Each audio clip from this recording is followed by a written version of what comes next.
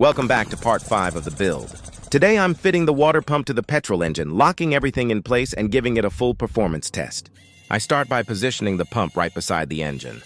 This setup only works when both shafts line up perfectly, so I take a moment to rotate the engine by hand, check the angle, and make sure the coupler sits dead center. Once the alignment looks clean, I tighten the bolts one by one. A strong pump fitting is all about stability. If it shakes even a little, the water flow won't stay consistent. So every screw gets locked in tight. Next, I attach the inlet pipe. This pipe pulls water into the pump, so the seal has to be solid.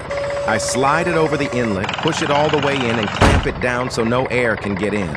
After that, I connect the outlet pipe. This is where the water shoots out with pressure.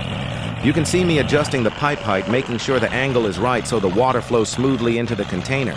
Now the whole system is ready. The pipes are secure, the pump is mounted, and the engine is fueled up. Time to fire it up and see if everything works the way it should. I pull the starter, and the engine comes alive immediately. The pump starts spinning, the pipe gets firm, and within seconds, water begins rushing through. The pressure looks strong, the flow is clean, and the engine is holding steady with zero vibration problems. All the fittings from the previous parts, the cooler line, the mounts, the fuel setup, everything is working together perfectly now. This is the exact moment where you see the entire build come to life. From raw metal and loose parts to a functional water pumping machine, this test shows the engine has real power behind it. Next episode, we'll push the performance even further and check how the system handles long-run operation.